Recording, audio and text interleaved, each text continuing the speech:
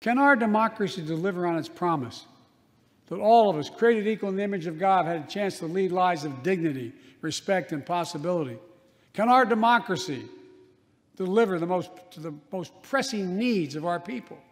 Can our democracy overcome the lies, anger, hate, and fears that have pulled us apart?